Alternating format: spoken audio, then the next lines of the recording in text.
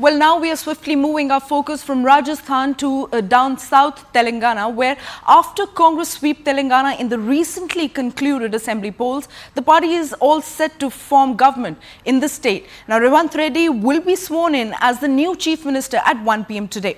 Now, the oath taking will take place at Hyderabad's LB Stadium. Sonia Gandhi and Rahul Gandhi will also be attending the swearing-in ceremony.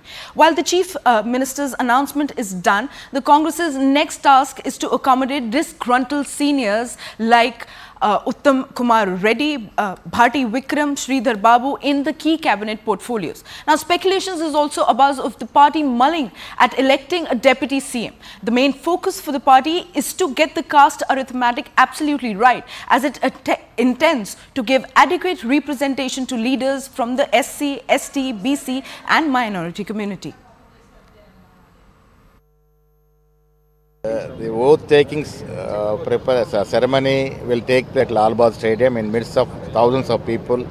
As we have been saying that it's a people's government. So Revanth Reddy intends to take oath in midst of thousands of people. In the presence of the Honorable Governor and Madam Sonia Gandhi, Kharge ji, Rahul ji, Priyanka ji, number of chief ministers from various states and India कूटमी के नेता लोग भी कल शामिल होंगे.